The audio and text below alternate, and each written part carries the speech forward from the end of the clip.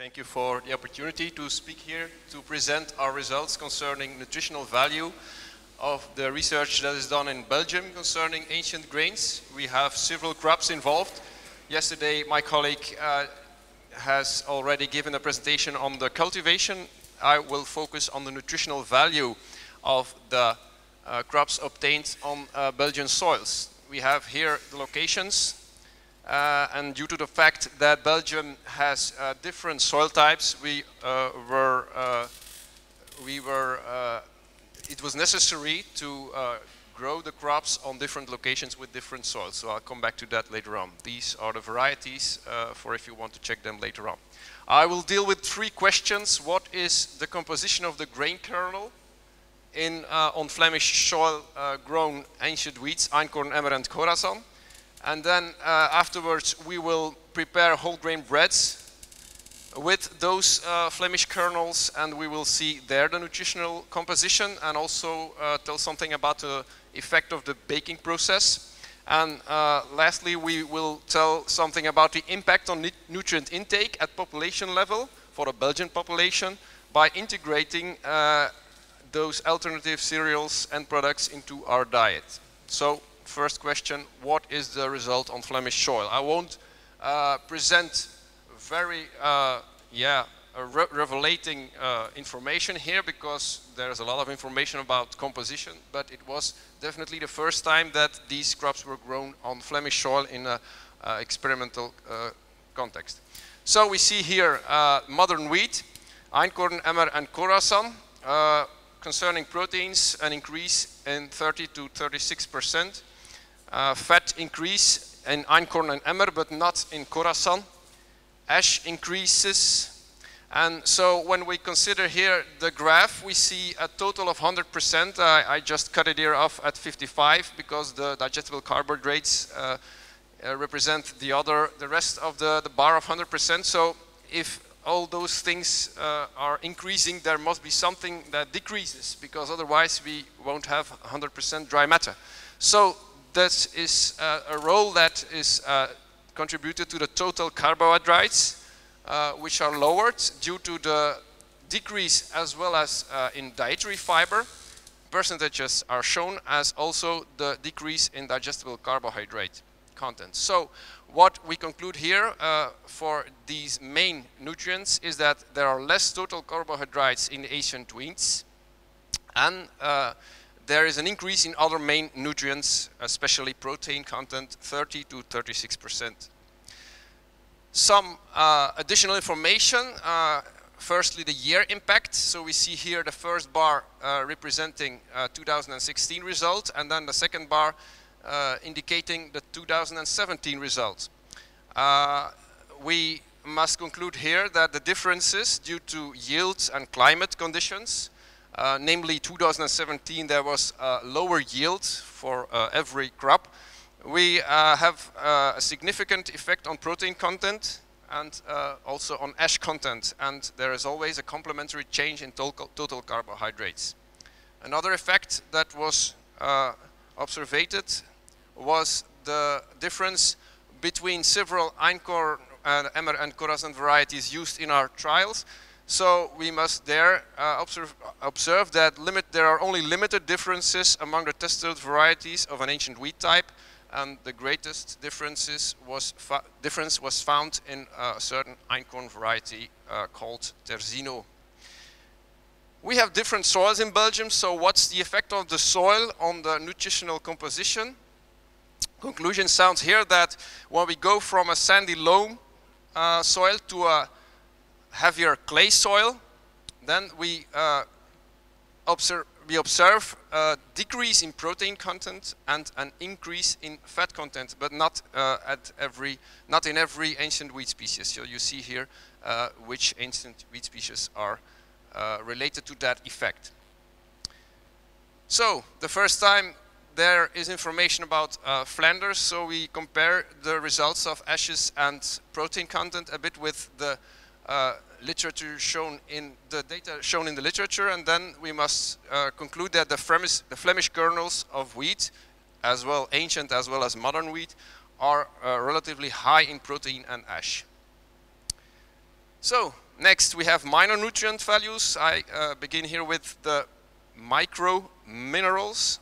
On average, there are the percentages shown here as an increase for all ancient wheats for potassium, calcium, magnesium, and phosphorus.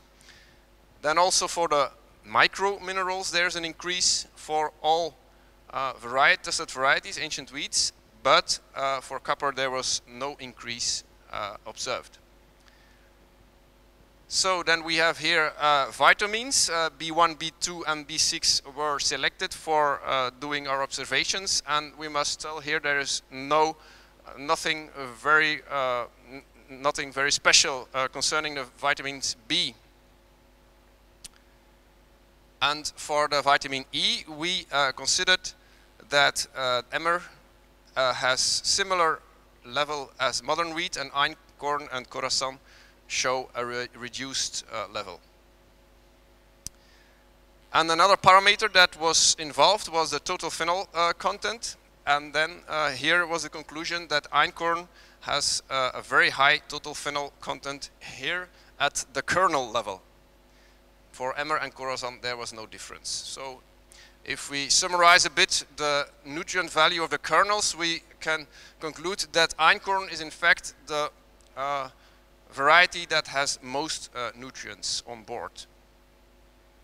So, second part is the question, what does the baking process on the nutritional value of the kernels, and how do we obtain the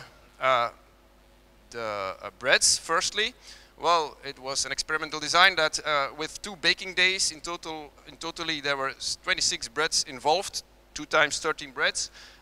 We tested 2 Einkorn varieties, 2 Emmer varieties, 1 Khorasan variety, and modern wheat in 2 days. These are the details of the processing. We used yeast, stone miller, no fat was added to be able to get conclusions concerning the fat levels. And we had a 2-hour total fermentation, which was pretty short, but is comparable with the industrial way of working. The similar appearance of all breads outside was observed, as well as the similar appearance of all breads inside. We see that the breads were quite compact. It is mention worthy that it is not the intention to have optimized breads. There are certainly better ways to produce breads for human consumption, but these were breads for a uniform way of processing and to obtain the effect of the baking process of 1 hour at 200 degrees. So these are the results for the baked and analyzed products. You see here the similar differences that I mentioned already several slides back, and the interesting fact comes then now here, of course, what is the difference between the calculated breads, calculated with the kernel values results, which I showed already, and then included the salt and yeast, which we added during the process. All the results are expressed on dry matter, so the water differences are gone. And then, yeah, we can put the 2 graphs one near another, and the difference remain the same. Is here the conclusion. So the total carbohydrate content decreases, and more nutrients are obtained, especially protein and ash, in all ancient wheat types. We can also conclude that the differences are a bit less pronounced, but then we have to consider also the number of repetitions, which was different, and also it's always a sample that we do. I will summarize the other nutrients here in this table, because otherwise we are too long here with this presentation. So for the macro minerals, the macro minerals, the micro minerals, the vitamins, and total phenolic content, we see on the left side of this table the differences when we use the calculation breads.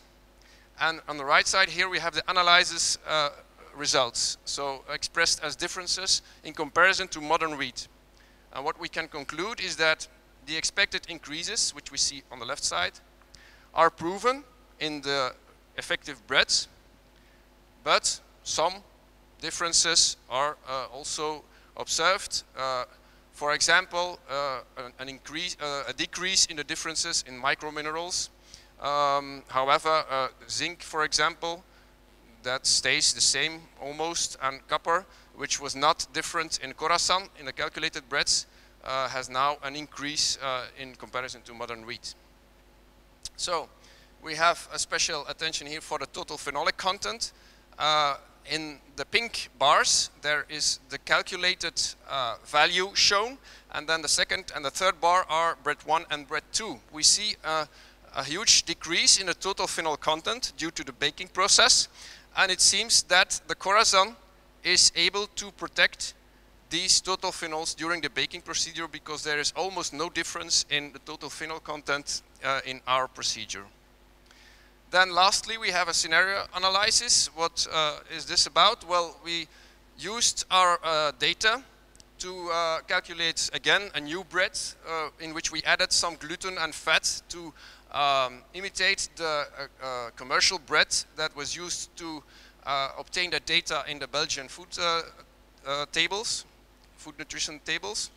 We also needed a woman, a hypothetic woman, with these characteristics. For that reason, a nutritionist was involved to obtain correct material to get to this conclusion, to this graph. On the line of 100%, you see that there is full satisfaction of the daily requirement of the nutrient that is shown here. So what you can see is then that concerning Emmer Einkorn, there is a difference from 80% almost to 110%, so which means that the increase in zinc, that is the case in Einkorn, results in the fact that not enough zinc can be changed in dairy requirement is okay. And then lastly, we have this slide showing that the breads produced with ancient wheats, they are of course more expensive, from 60 to 80% more expensive for the producer's price and also for the consumer's price. So I think we are ready. So the message that I brought you was that the total carbohydrate content decreases, and in that way the other main nutrients can increase. And all micro and macro minerals are higher in the ancient wheat types. Some small differences are observed, and the total phenol content is maintained during the baking process with Khorasan. So thank you for your attention. If there are any questions, I'm at your service.